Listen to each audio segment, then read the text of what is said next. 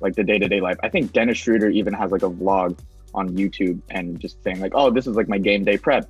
And we're fans because we like these athletes. So the fact that these athletes are kind of giving us this insider access and behind the scenes look of what their day-to-day lives are like, I think it's very compelling for us to tune in and listen to.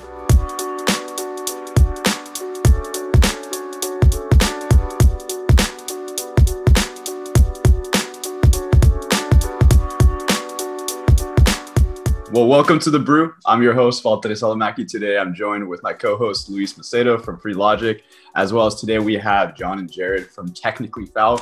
Both these guys are UCR alumni, graduated in 2019 and 2020. But I'll let you guys introduce yourselves and talk a little bit about what is Technically Foul, and then we'll get the show started from there. You guys want to take it away? Yeah, go ahead, Jaryd. Oh, okay. You wanted me to do the little intro thing? Yeah. Yes, sir. John messaged me a couple months ago saying, hey, let's start a sports podcast. It was like in the midst of the pandemic when you go home from the grocery store and you like spray your cereal boxes because coronavirus stays on it longer, like peak COVID. And when it came to a name, I just tried to make it something clever. And I was like, well, because the intro is we take our sports more than personal, but not too over the top where we get flagrant. So I was like, oh, technically foul. Ahaha. So it was going to be like sports, and we ended up trying to cover like NFL and baseball and basketball, but over the past couple months, it's literally just been basketball. So I don't know if the technically foul part just pertains to just basketball nowadays, but yeah. It definitely seems like it, but I mean, it's been a lot of fun. And like we talked about earlier, we did this in college too, which is why I felt pretty comfortable working with Jaryd too, and why I reached out to him, because we'd already done it before and we had like a level of comfort. Yeah, so I mean, talk a little bit about this. What were you guys doing beforehand when it comes to your sport podcasting like venture, and then tying that into like, I know you guys also, wrote in the paper and stuff like that. So like what was your roles beforehand that made you guys super confident starting a podcast tied into sports analysis? Because let's keep in mind, we talk about sports, people are hypercritical of whatever you say all the time. Like everybody got an opinion when it comes to sports. So what made you guys confident enough to start a show based off of that? And it's funny because like nowadays I feel like all fans kind of think they're sports journalists too, which makes it even more like divisive. But for us, we did a radio at UCR too, at the radio station called KUCR. We broadcast the team's basketball games, and we also had like a sports talk radio show, which was a lot of fun. And I think that's how we kind of got that confidence. Yeah. And you guys were also writing in the paper, right? Yeah. Yeah, we were doing all that. We would write for the sports section. There was one point where John and I were the only people in the sports section, so we would both have to write like 3 to 4 articles. And then weekly, we would have the radio show, like he said, and sometimes 1 to 2 times a week, we would broadcast both the men and women's basketball game, like play-by-play and color commentary, which was a lot of fun. I actually miss doing that a lot. And because of us working together for so long, once we got out of college, we were like, oh, if we do this podcast, it's just going to be how it used to be back in college, because we already have this like chemistry and relationship with each other in terms of just, I don't know, bouncing off each other's energy, if that makes sense. Yeah. No, it does. Definitely does. I also feel like just from like broadcasting the basketball games, like you have to have a certain amount of knowledge of the game and like awareness of the terminology and what's going on to be able to talk about, a sports podcast. To be able to do a sports podcast, you have to have that knowledge. So that's why I felt pretty comfortable about it too. You guys used to play basketball or anything like that back in the day, or have you guys just both been like huge advocates, right? And just love watching it and understanding your nuances? Because I feel like that's where the two levels of sports broadcasters come from. Either those that like, are in it, have played it for such a long time, come back and provide their analysis, or those that just been following it, from the ground all the way up and just understand all the nuances when it comes to the sport. I've played since I was younger, and it's pretty funny because me and Jaryd, I have this story with Jaryd, because this one time in IMs I scored 30. So like we were broadcasting one time, you could see he's covering his face, but like we were broadcasting and I brought it up on the air because I was just super hyped. I somehow scored 30 in an IM game. But yeah, to answer your question, I've been playing since I was pretty young. I want to say like 1st or 2nd grade. I don't think I was ever like that good, but I've been playing for fun, and I feel like I have a pretty good understanding of it. Yeah, definitely the latter of the two. I mean, I've been I've been like a Celtics fan since Antoine Walker was on the team, Mhm. 2004, 2005, and I've always played it for fun, maybe since elementary or middle school or something. But it's not like I played it in high school and was some like standout athlete doing it or whatever. I played tennis in high school because I don't know, individual sport. Oh, did you really? Yeah. Oh, I had no idea. Damn, learning new things about you, bro.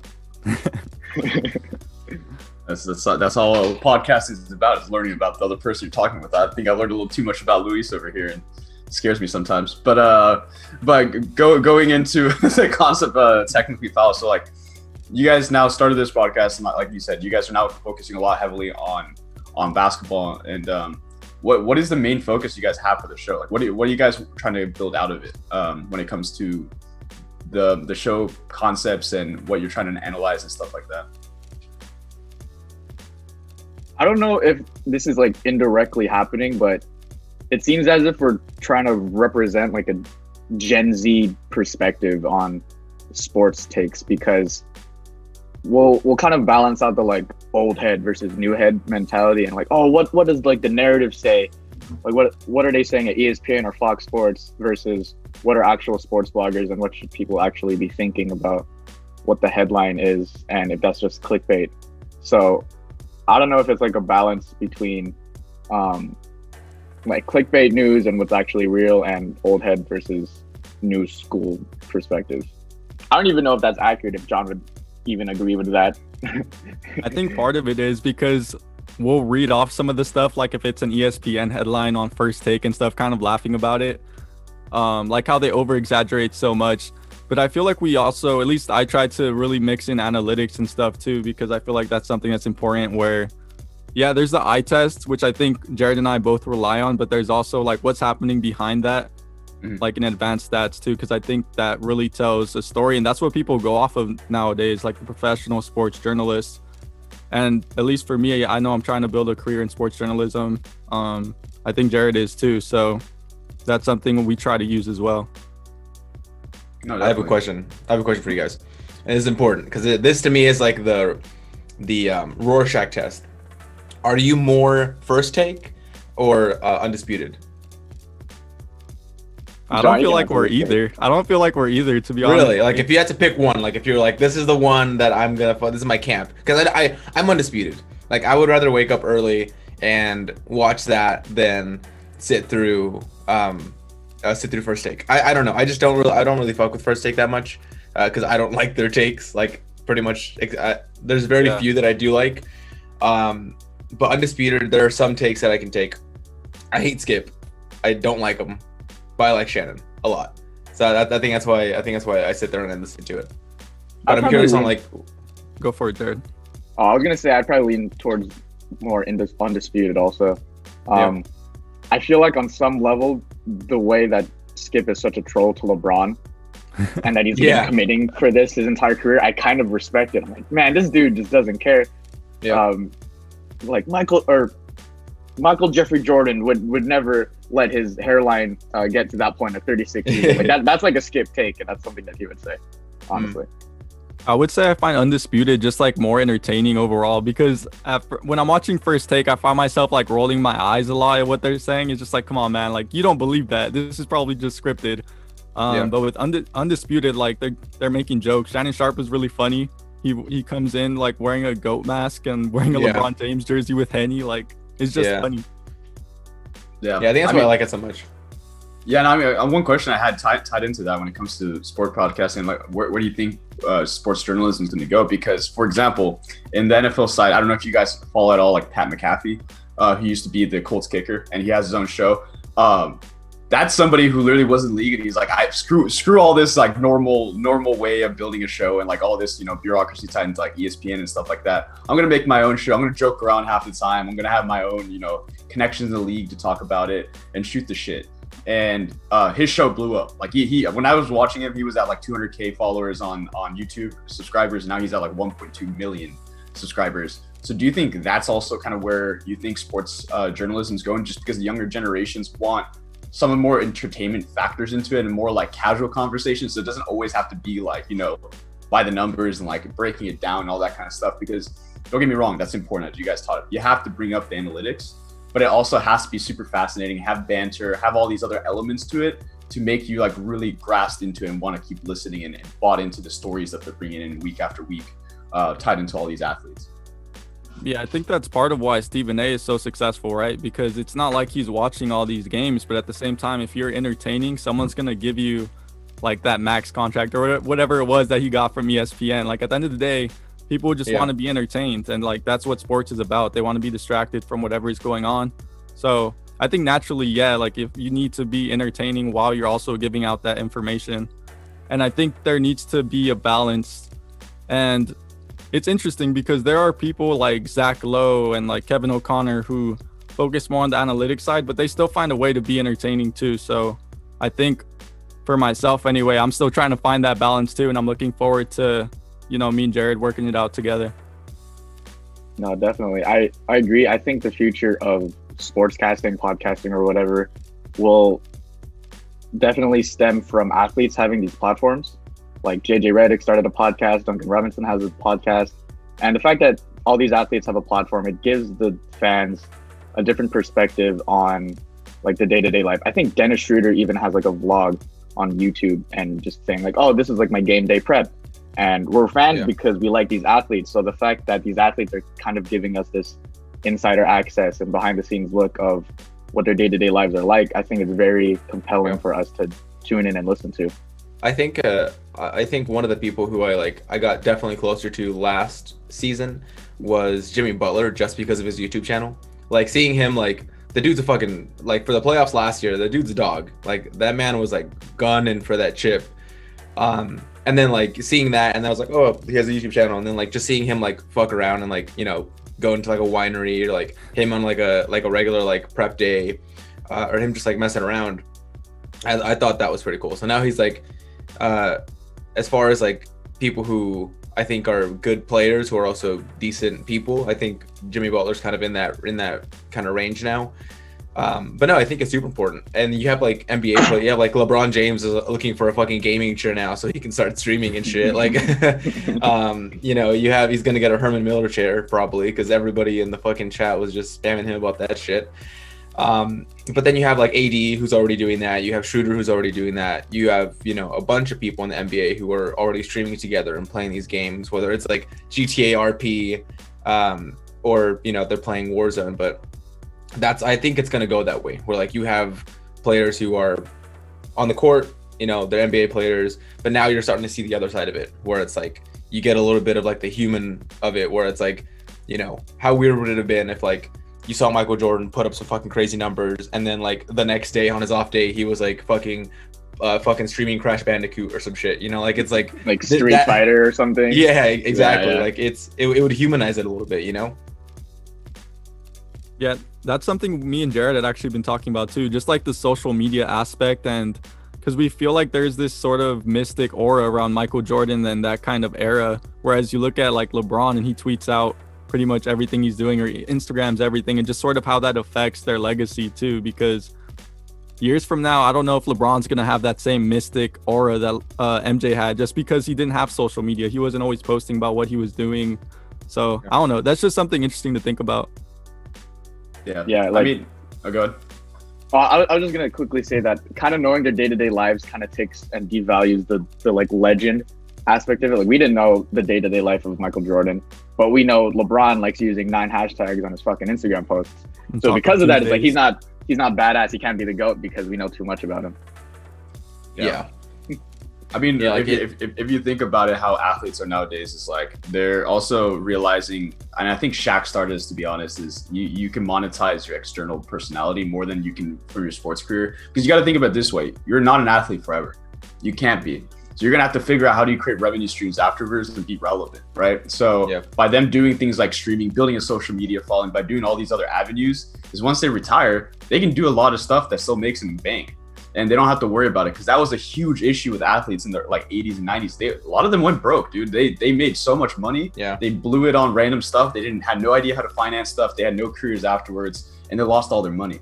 So I think that's just like it's a good shift in the athletes also understanding that their brand is a business, and they should work on that and build it out. not every athlete can do it, right? Like some athletes are just nobody knows who they are. They're just there, you know, they're support players and they're important pieces to the team, but it's hard for them to, you know, make a brand for themselves because nobody remembers their name. But for those athletes that can have their name be out there, I think it is so important that they build a brand off the court, off the field, because that's going to let them prosper and like do really, really well afterwards. Or just, I mean, yeah, it's just interesting watching that. I think Shaq started that whole thing though, because his personality was just like, everybody's like, you can't be doing this. He's like, dude, watch me. Like, I'm just going to be in every commercial you're going to ever see in your life. Icy hot. Yeah, he has so many endorsements. For no reason. He takes him like he's fucking broke. But to your point, I think it'd be really funny to like, you know, like I think one of the coolest times in the NBA was like the Bad Boy Pistons. Like that was just like, to me, it's like, fuck yeah, dude. Like that's when people were like fighting each other and like literally just elbowing each other in the guts. But like how weird would it have been if like you saw that on the court and then like they're tweeting about how much they love their fucking family and like tweeting about their dog, like, you know, like tweeting about like all that shit. Like it would take away, I think, and to your point, it would take away that like cool factor and like that like legend factor of what they were back in those days. I think now with the oversharing, it takes away that like monk in the fucking tower and on the mountain just like training every day all day, you know. Yeah, I don't want to watch the Pistons battle the Bulls and then watch Bill Laimbeer like play Warzone. Or, well, in that era, I don't know, you know. I feel like that might actually be entertaining with the like nasty streak he had. I feel like that could actually be funny. That's a good point. You might be right too. I don't know. But I mean, you're definitely right on that point though. I feel like it would take away, and it could take away their edge too. Like you said, if they're tweeting about their family, people back then I feel like would get really into the trash talk. So different era, man. Like the trash talking, what you could get away with back then. I mean, like if you just watch like what was a foul then and what is a foul now, like it's changed so much. Like like fights on the court and stuff like that. If that happened today, dude, you're just straight up ejected, suspended, and you're gonna have a nice fine on your ass. Well, so like Luka gets ejected just for like coughing towards the fucking refs at this point. So it's like, you know, anything at this point gets you out of there. Yeah, but I mean, it's changed and people got involved with it. Like we can't always say like, you know, that was that tough sport back then, that was that tough sport back then, because like everything's changed a lot, and I think athletes just need to evolve and get with the times. But I think it's just overall interesting to see, like, you know, sports journalism, that's completely changed. It's been more open. There's more like insiders now that kind of build their own shows on YouTube and can leverage social media to grow it. You have athletes that are building out their brands. But what else do you guys think is like in the future when it comes to like sports journalism, or how like this insider information is going to happen, or where sports are going to go? Because leagues are changing also with the rules. I mean, I don't know how much you guys have followed like the NFL rule changes they're constantly doing, and like a lot of beef that they have with, for example, they want to change like the helmets, and there's like position required helmets and stuff like that they were trying to do, and all the athletes are like pushing back on it and like making the season one game longer, which increases, you know, probability of injuries. So like athletes are also like trying to retire earlier, and like the whole system's kind of changed a little bit. So do you think that has a direct tie into some people wanting to be an athlete and then become a sports broadcaster, right? Like, and that's like in their kind of pipeline journey because they realize they can do both. I think the athletes with like stand-up personalities are just looking more towards, oh, I can be a broadcaster when my career is done. I don't think, I don't know. That's all, honestly, all I had to really say about it. Go ahead, John. The idea though of like ending your career earlier to do that, I don't know if I would. I mean, maybe it just depends on what your priorities are, right? Because obviously in the NFL, probably being the 14th man would get you more money than being a broadcaster, I'd assume. It depends like how polished you are and whatnot and how many years you've been doing it. But I feel like it depends on if they're prioritizing money or if they're prioritizing health, because that's something that's obviously very important to guys. And I think it's becoming more and more important, clearly, to the league too, if they're starting to mandate like different masks for different helmets for different positions too. So I would say it just depends on what you're prioritizing. But something you were talking about too in terms of like where sports journalism is going, I'm actually going to be going to Northwestern, and it was funny because I had a little conference call with the director of the sports media, like that Major, sorry, I forgot what word it was, but basically what he was saying was like keep an eye on TikTok actually, because TikTok is like a clear emerging different form of social media. It's totally weird to think about like sports news coming from TikTok, but it's, I mean, people didn't see podcasting coming. People like often don't see what's coming next. So I thought that was super interesting just because I'd never even thought about that. I didn't want to bring it up because I assumed it was inevitable that it was just going to happen. TikTok is just this giant. It's a giant. I'm not on it, nor do I watch in like Instagram Reels to look at TikToks. But there probably is a future. There probably is a present already, like media presence on TikTok. I'm sure.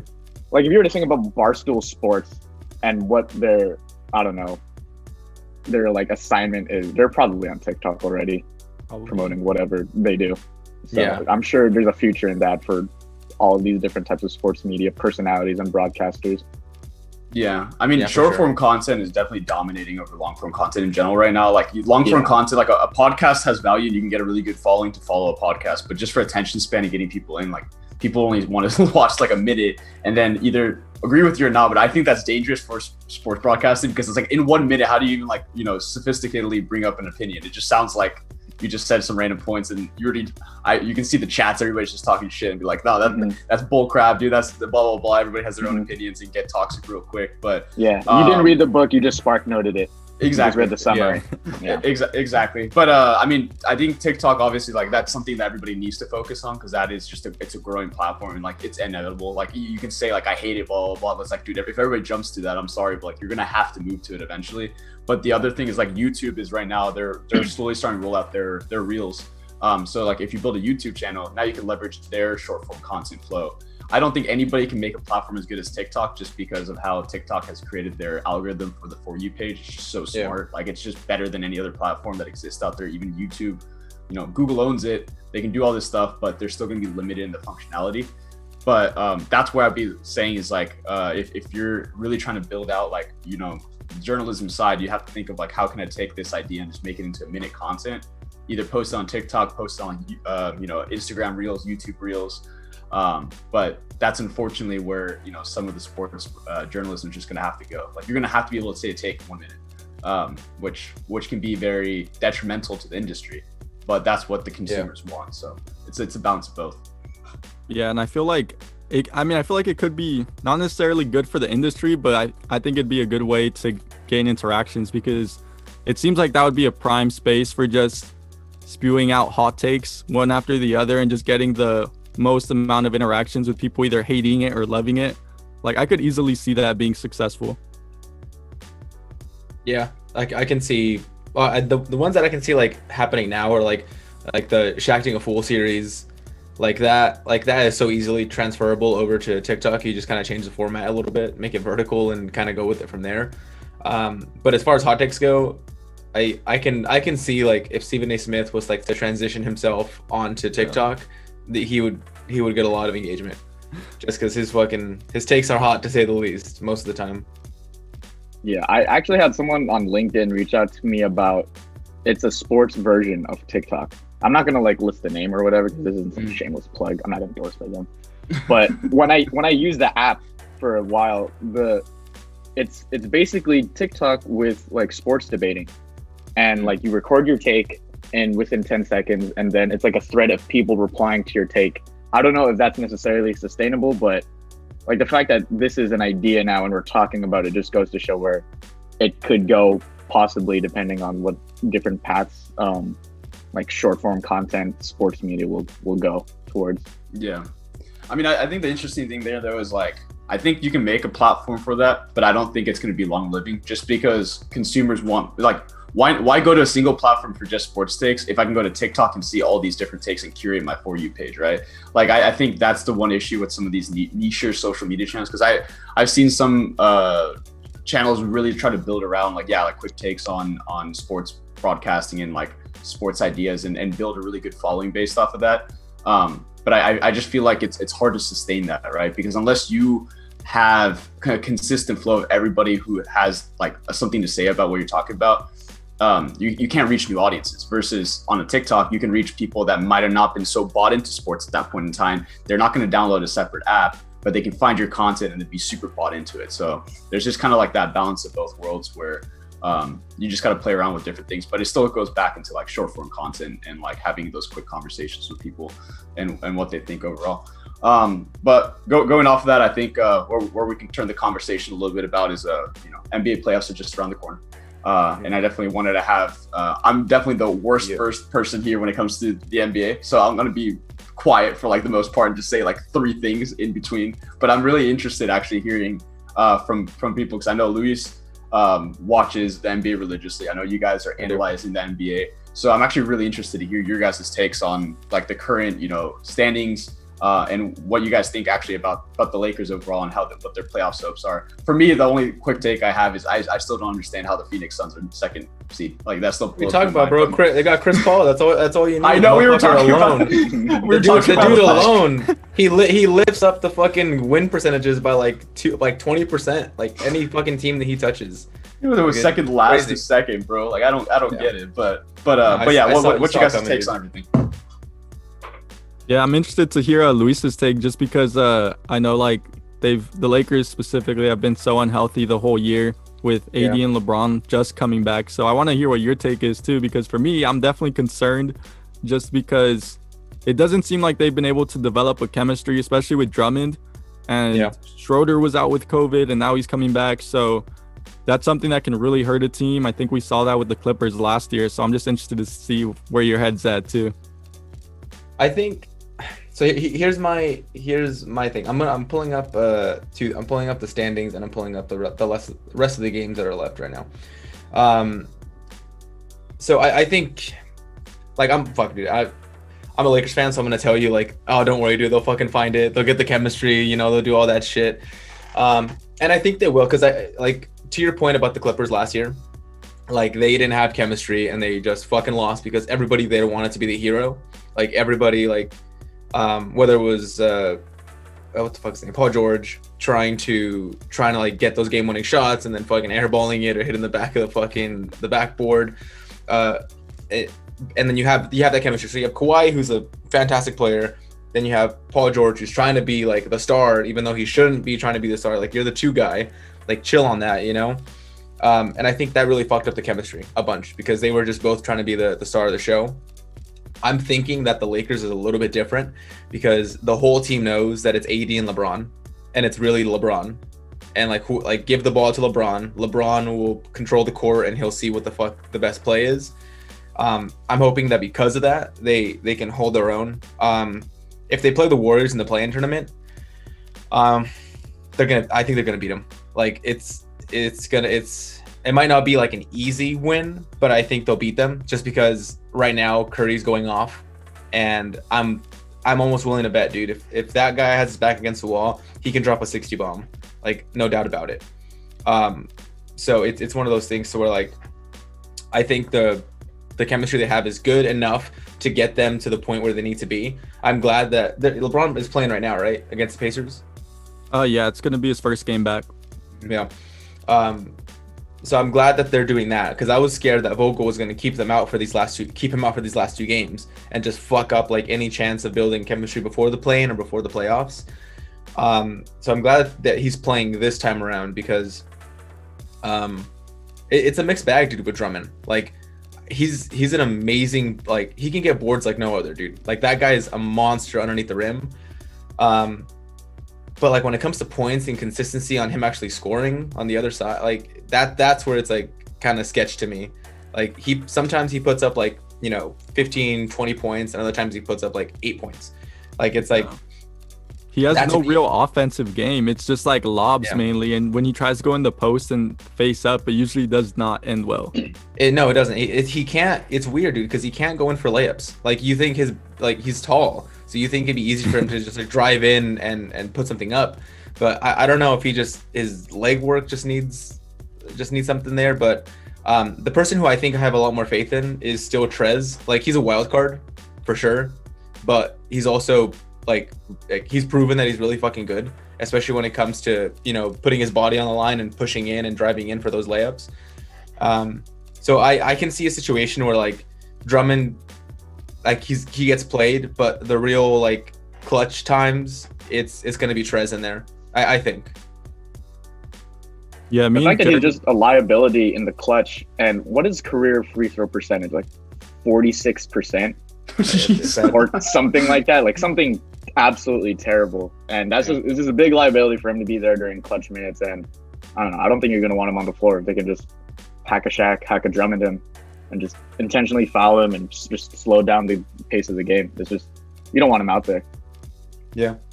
Yeah, and in closing minutes, they're probably going to have, I'm assuming they're probably going to have like AD at the 5. That's what they did a lot last year. Yeah. That way they can kind of go smaller and have him at the 5. But overall, like even looking at the play-in and where they'd line up, like them against the Suns, I feel pretty confident about just because they're so much bigger than the Suns. And even without LeBron, they beat them like last week.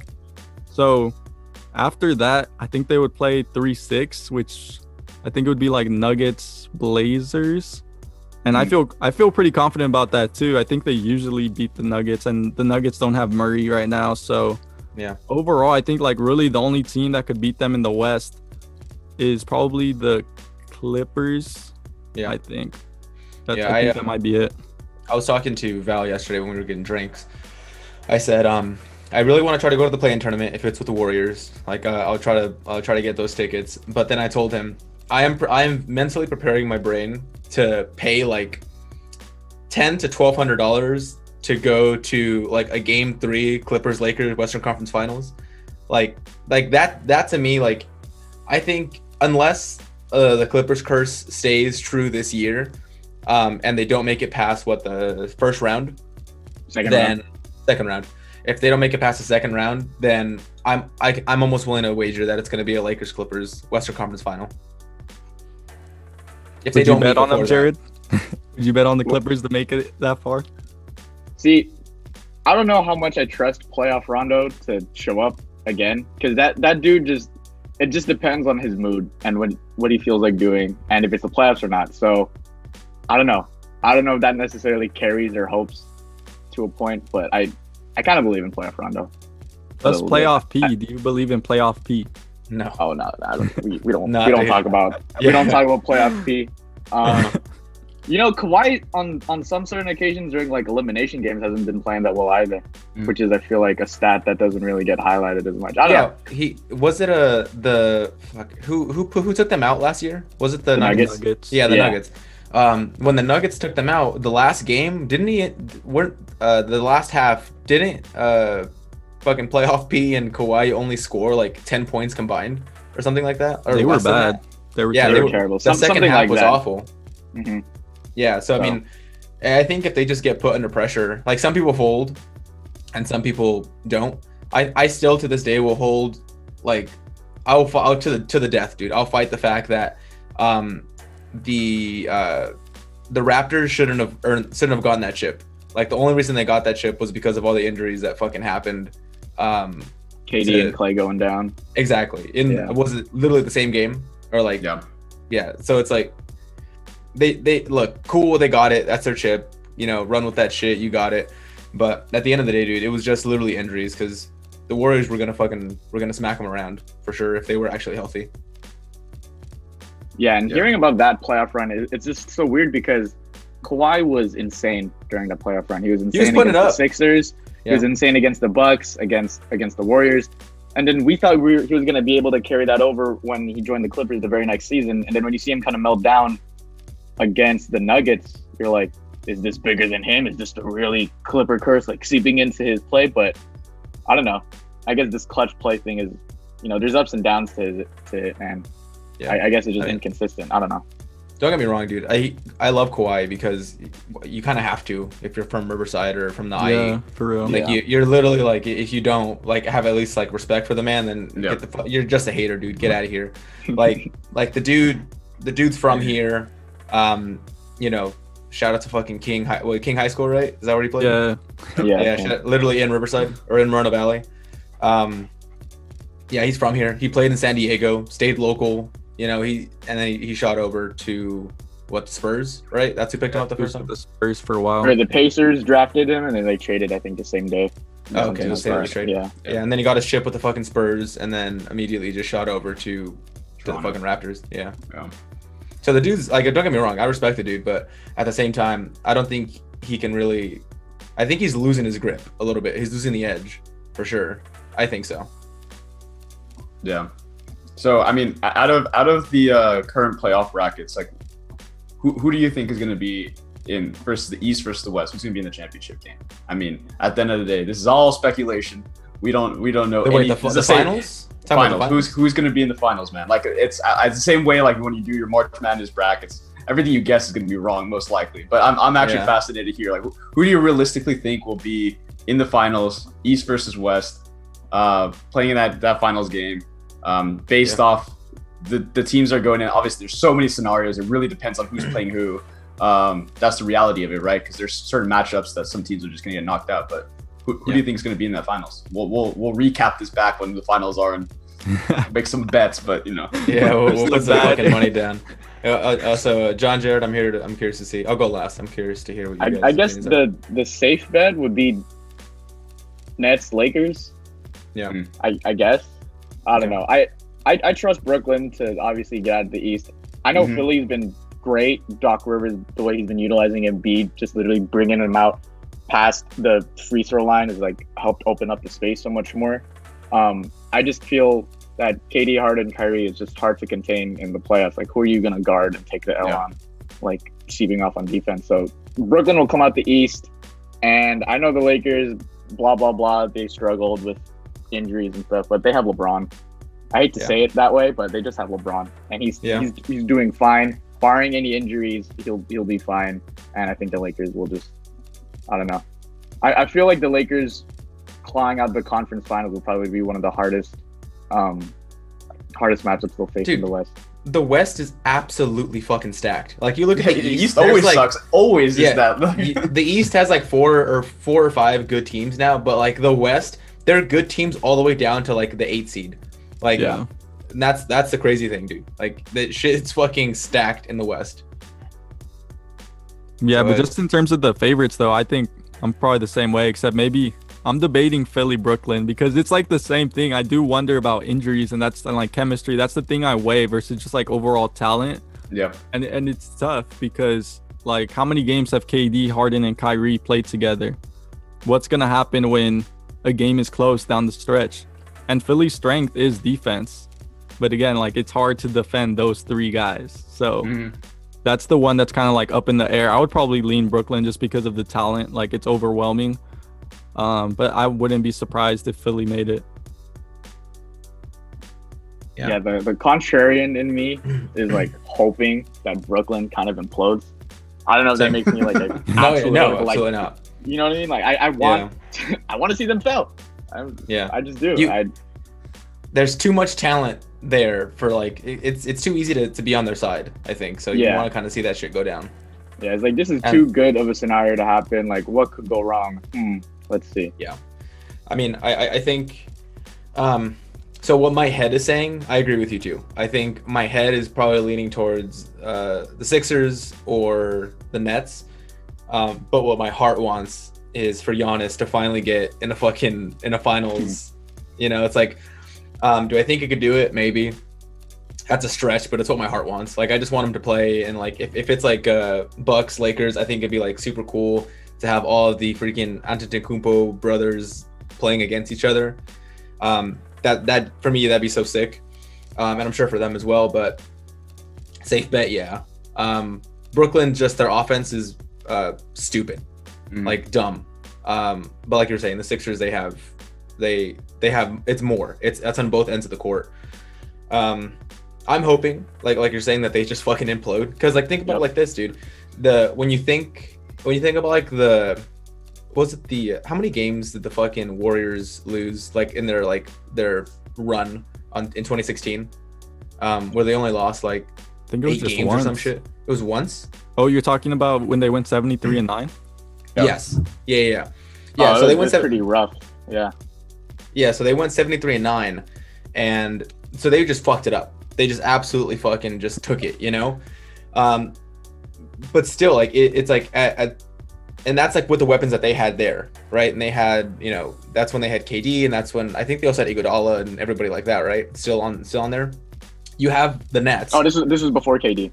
This is before KD. This is before KD. Yeah. Okay. Yeah. That's Iguodala. Yeah. That's what I'm saying. Though. $1. Yeah, they had those weapons, and ridiculous. He's like, fuck you. That's my favorite take, bro. Yeah. they had those weapons, and they did that record. And now you have arguably like some of the like top 3 of the top 10 shooters in the league, and they are nowhere close to that record. So I think looking at that stat line is enough for me to be like, they might actually implode. Like, yeah, there were injuries, there were all this shit happening, but at the end of the day, even if I have 1-2 superstars playing on the court at the same time, that record should still be fucking solid. Like, they should be the number 1 in the East, and they're not. So I honestly think that they might just go down, just because there's too many hotheads.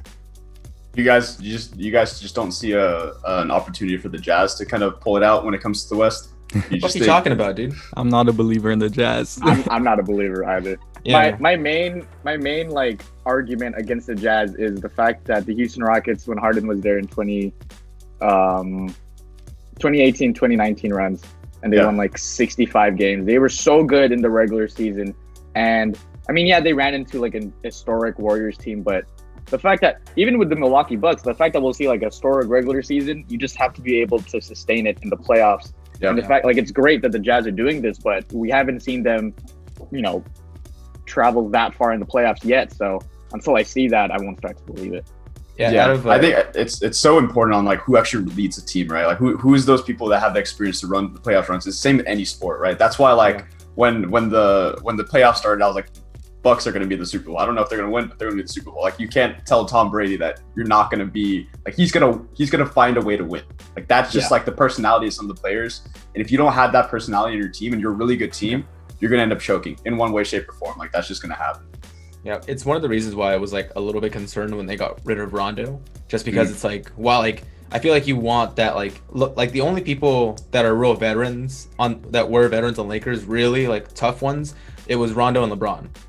Like, so you have those like 2 kind of on the court leaders during the playoffs that can kind of like calm you down a little bit and be like, hey, yo, chill out, like we know we're cool, we're chilling. Jaryd Dudley, bro, what do you mean?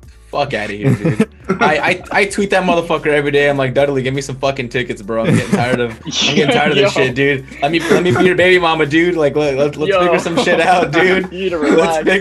Let's figure some shit out, dude. Let's get together. Let's link up, dude. Jaryd Dudley always fucking ignores my DMs, dude. I slide in every day. Wow. I was gonna say, dude, I've told you this story but out of sheer respect for myself, I can't root for the Jazz just because their security kicked me off of their premises for when I was in Utah. I was waiting for the store to open because I wanted to buy a fucking hat, just a Jazz hat from the actual like place. Yeah. And it was closed because we were there early. We were there for like a shoot, and I got one of those Lime scooters and I started like jumping it off of the steps.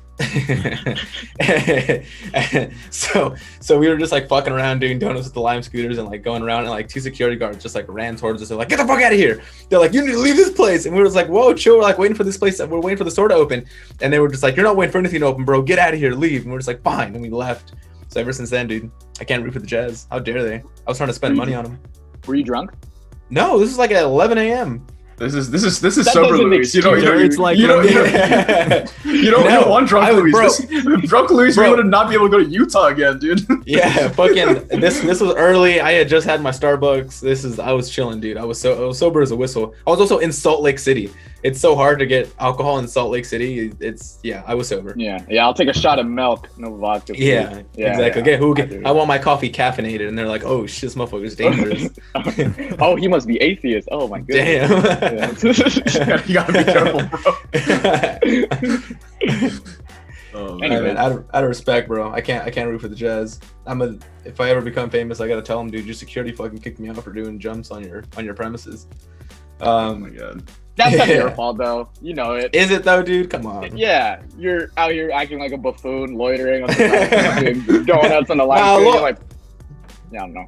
No, I get it. No, it's a fun story though. Getting kicked out of the fucking Jazz premises, I guess, I'll be able to tell that until the day I die. But no, dude, I think, like I said, Sixers. I think Sixers are gonna take it. Like if I had to really, I'm hoping that they implode, that the Nets implode, and it's the Sixers. But again, I want the Bucks. Dude, fuck it, give me the Hawks, dude. Sounding like Bill Simmons, bro. Fuck it, dude. But give me the Hawks.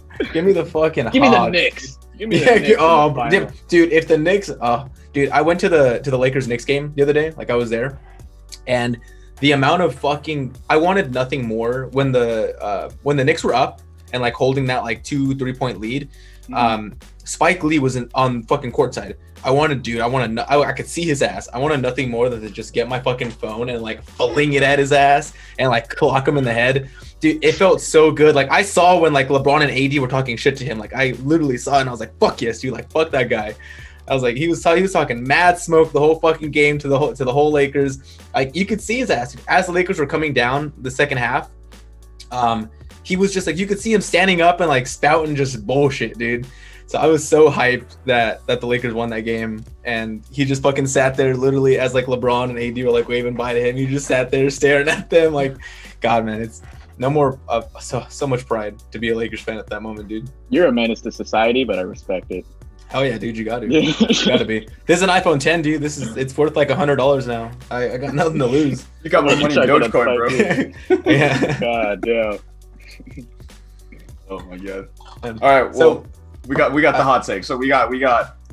It sounds like Nets, Lakers, and then Sixers, Lakers. That's the spread right now on what you guys think. I feel like if I was just to pick, I'll just pick like the most random ass team and watch me be right. I'll watch me be like, all right, it's gonna be the Bucks versus the Suns. Just fuck it, Let's see what happens. But no, I'm offended that you even said that right now. I'll be honest with you. I'm kidding, dude. But I really do think the Lakers won't be there. Just to your guys' point, right? Like you can never count out LeBron.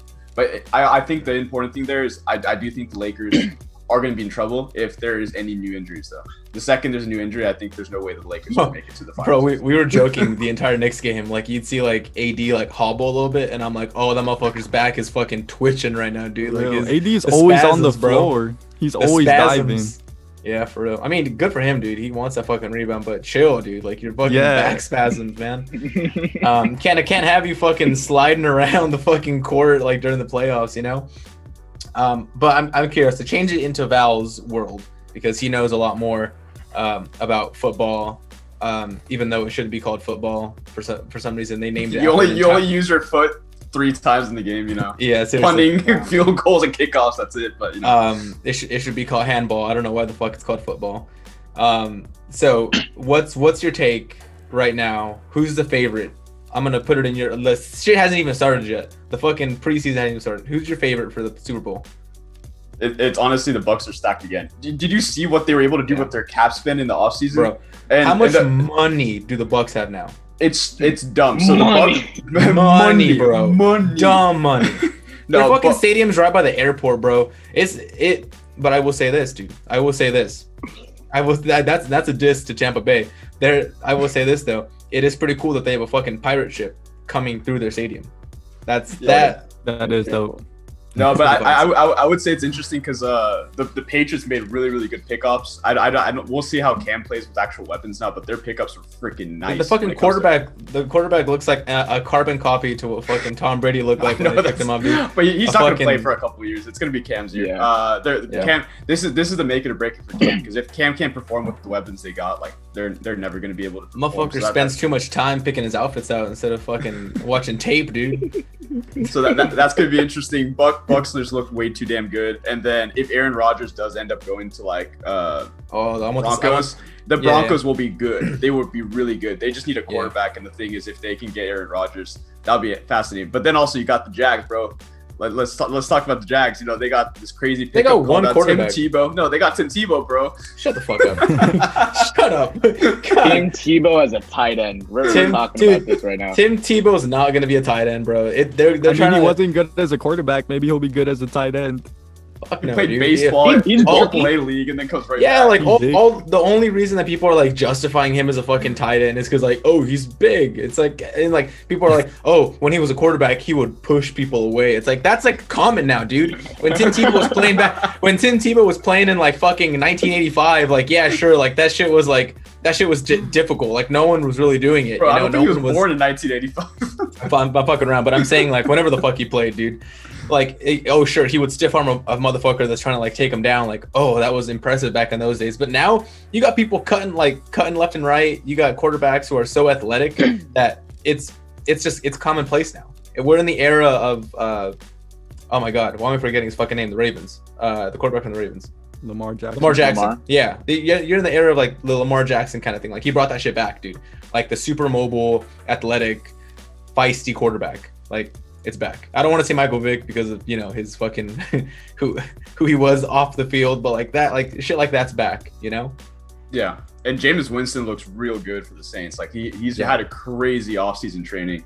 I don't know. It's gonna be an interesting year because this is the first year they're adding an additional game.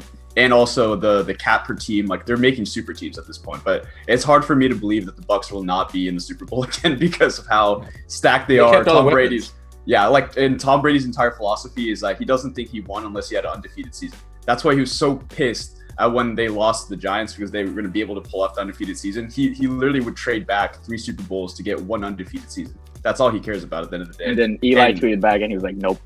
Nope. But Tom Brady, the Bucs literally said that you can play for them until he's like 50. Like they just straight up said, like, as long as you can play, we'll keep signing you until you're 50 years old. My man's gonna be on fucking stilts, dude. Just fucking chilling. Still slinging. The Bucs is stacked. I think they're gonna win it. Yeah. I think they're gonna win it again. What isn't the Super Bowl at SoFi this year? It's either this year or next year. Yeah, I think so. It's this year, right? It's at SoFi. Yeah. Fuck it, about. Do you want to liquidate the company and get some Super Bowl tickets? How about we just sign a bigger client like SoFi and just get that's a scheme. Oh, there you go. it's all this entire company has been a ploy for me and Val to get fucking to get some Super Bowl tickets. This man's been plotting for this years in advance. You wanted to build a company so we could liquidate just so we could watch 1 Super Bowl? Fuck it. Okay, good move. He's like worth it. Yeah, worth it. And did you see the Raiders though? They got a whole club at they literally are building club tables and everything like that behind the field goal post. That the seats are insanely expensive and they have DJs that are gonna be playing and stuff like that. Of course, the Raiders would do that in Vegas, but would you guys pay to be in that club watching the game and having a DJ, having bottle service, sitting on the nice comfy seats? Is that an experience you would want to have, or would you have the grueling seats when you have 3 guys next to you that are clearly overweight, yelling at you, throwing hot dogs at you? Which experience would you rather guys have? I don't know if you could tell by my angry eyebrows as you were talking, but I would never find myself at a fucking Raiders game, dude. First off, unless it's you never see a Raiders game. The Raider Nation fucking scares me, bro. That and the fucking the Bills Mafia. Yeah, the Bills Mafia and the fucking Raider Nation is it terrifies me. To go to a game wearing a fucking Rams jersey, get out of here, bro. I wouldn't. I would just come wearing a t-shirt. I would be wearing this, but I'd be in my I'd be fuck yeah, whispering under my breath whenever the Rams scored a touchdown. I think at a Raiders Charger game a few years ago here in San Diego, someone got stabbed, or was it in Oakland? I wouldn't doubt it. So yeah, the fact that it happened it's happened in both. It's happened at both. Oh, it's happened in Oakland and it's happened in San Diego when they used to be in San Diego. Yeah, so I would steer clear away from a fucking Vegas Raiders game. But to answer your question, I don't know. I wouldn't. For me, when I like watching sports, I don't want to be in some club drinking environment. Not necessarily saying this motherfucker's throwing hot dogs at me is a more attractive place for me to sit down. But I'd probably be best found sitting there. It would just be it's like a mosh pit, but with football. Yeah. My favorite part of soccer games is getting the fucking bleeder, the cheaper tickets, and just getting showered with beer whenever your team scores. It's that's the best part about going to MLS games or going to national games and stuff like that. Just bro, I went to a Chivas America game in Mexico. It was so crazy. They were shoving fights, literal fights. I was wearing a Chivas shirt and the security made me take it off. Damn. What? Yeah. Damn. You'll get fucked up, dude. I went to Yeah, you probably saved my life, low key. I went to who was it? It was the Mexico national team and I think Jamaica.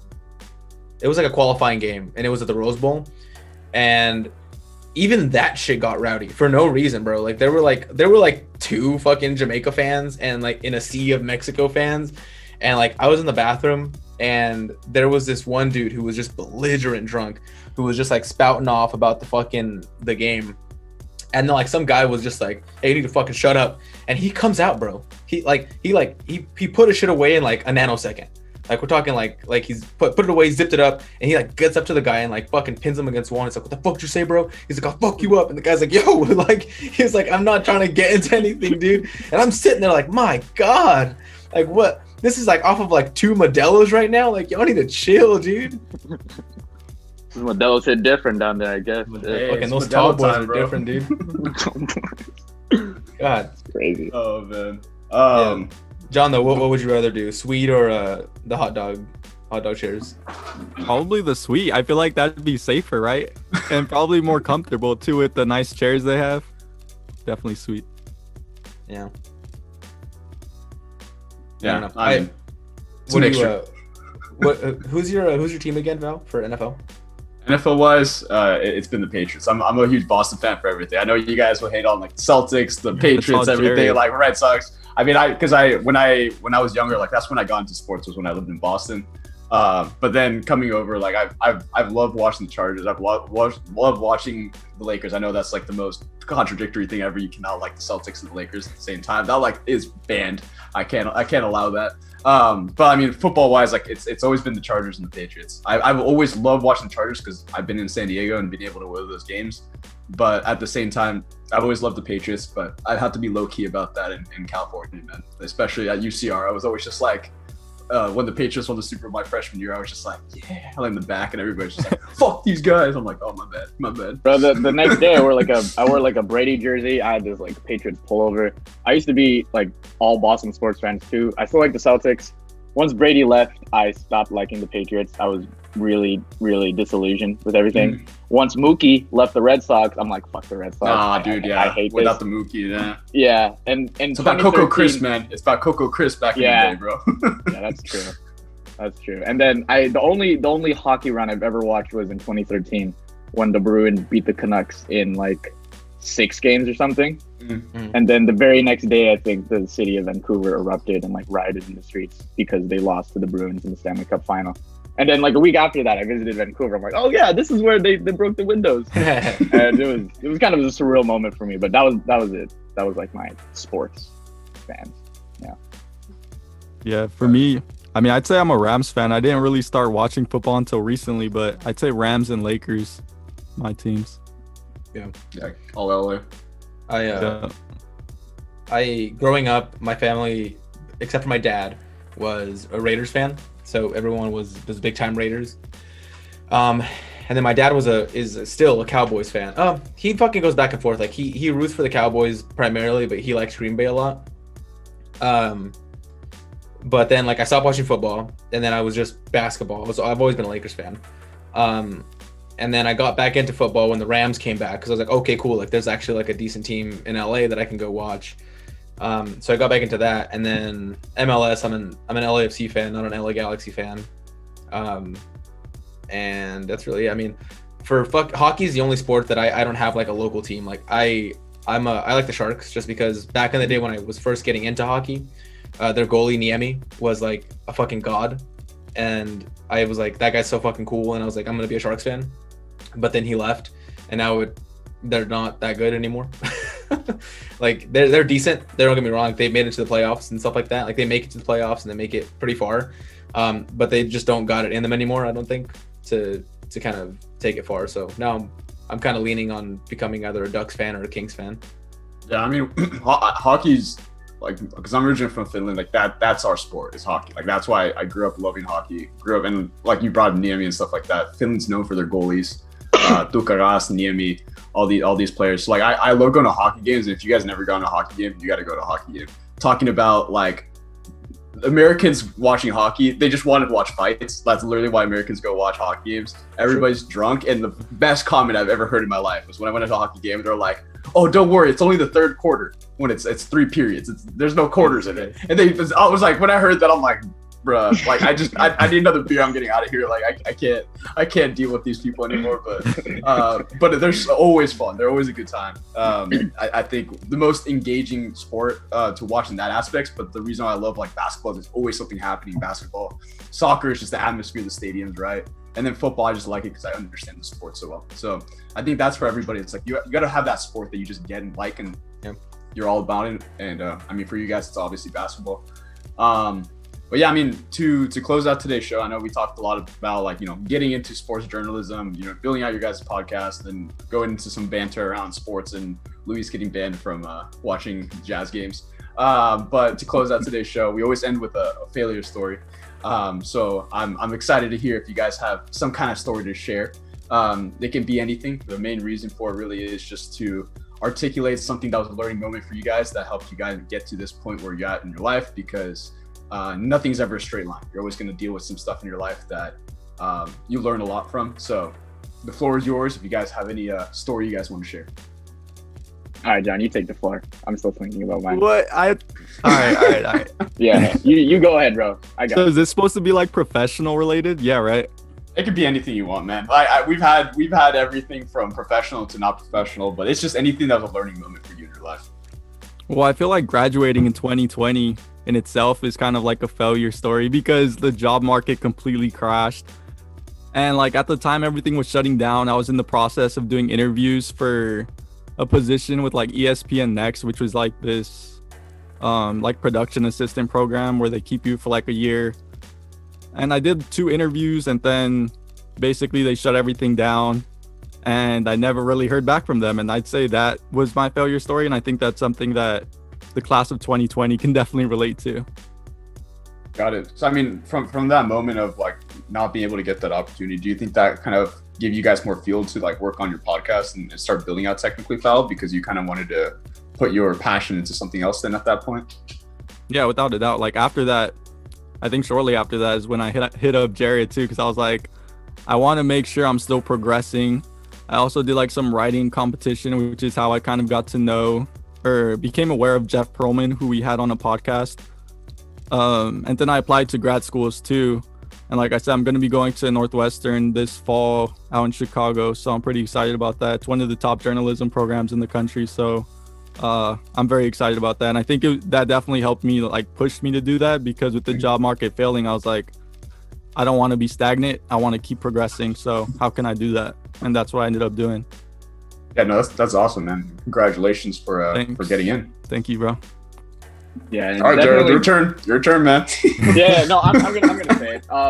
But I also just wanted to say that it's more gratifying being able to produce, like, we're in charge of our success and what our like passion in work is, as opposed to having to rely on someone to accept us. Like, I can send out hundreds and hundreds of job applications and then I don't hear anything back, but it's better that we're at least doing something that we like love and are passionate about. That being said, my failure story isn't necessarily like one like certain moment, but it's just graduating college and thinking that I was gonna be like handed a job because of all the work experience I put up in college, put up in undergrad, and thinking that I didn't have to do more to prepare myself. And I don't know if it was like a confidence versus cocky thing, but like I would look at my work resume, because John and I's work resume is almost like the same in undergrad. Man, we did a lot. We did like all this extra stuff. We did commentary, we did a radio show.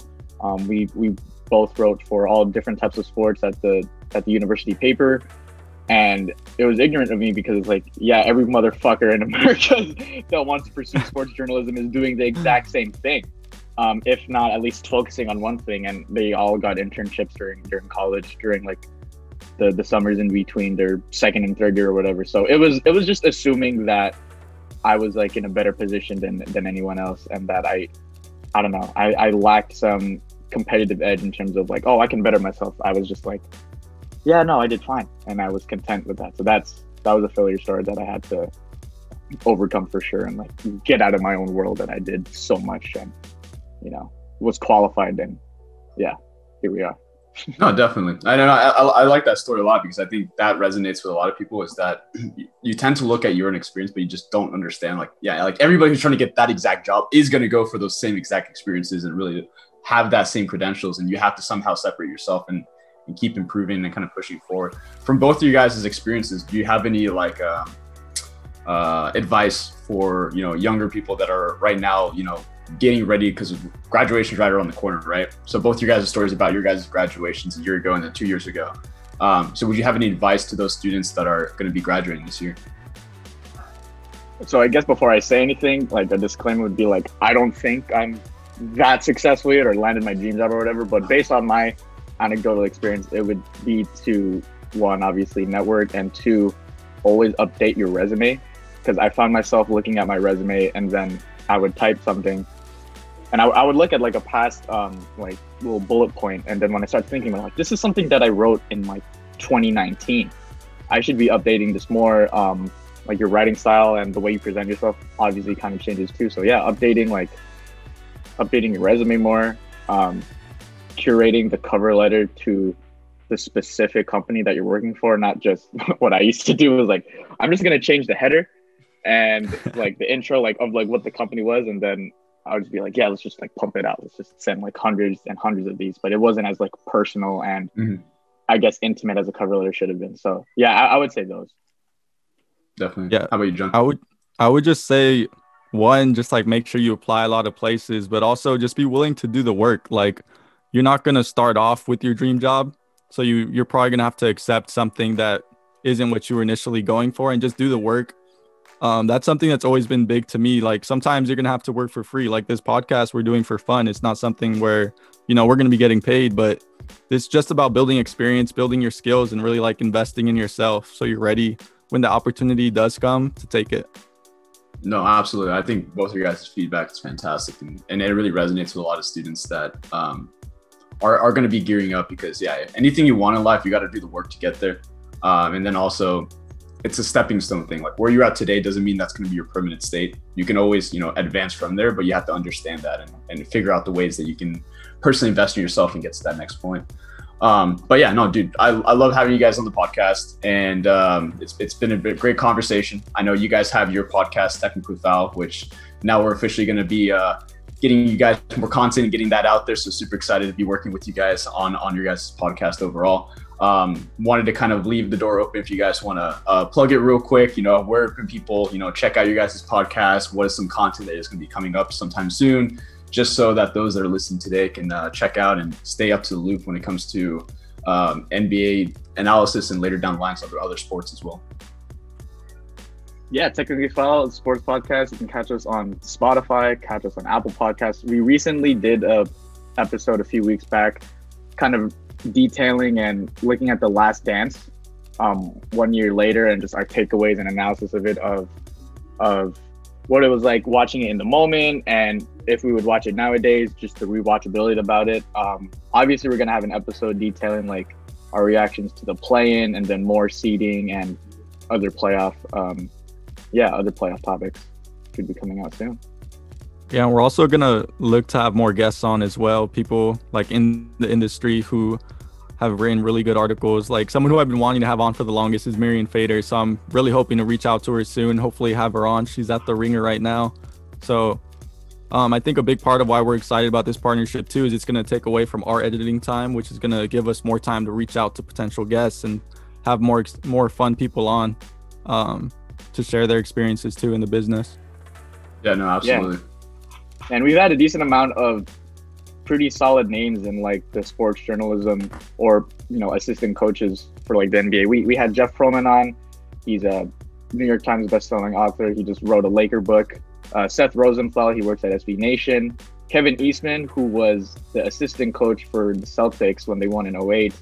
And we also had Kalen Jones from The Ringer. He's a NFL writer at The Ringer. So the fact that we were able to kind of like put those lists of guests together with our very, very limited resources, and the fact that there were some episodes where we would just be like, yeah, I'm on my phone in my car.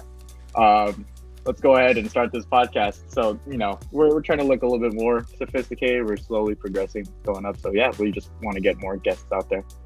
No, absolutely. Like I said, I love talking with you guys. It was great insights. Like I said, I don't know that much about the NBA, and it was good to hear your guys' analysis about it.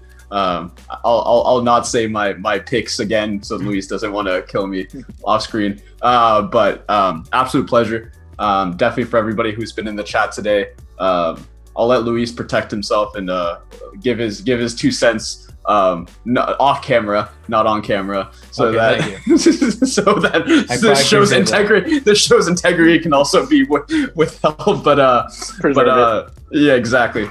But yeah, no, absolute pleasure having you guys on. Definitely we'll have you guys on another time sometime soon. For those listening today, definitely check out Technically Foul. But that's mainly it for today's show. Thank you for tuning into the Brew.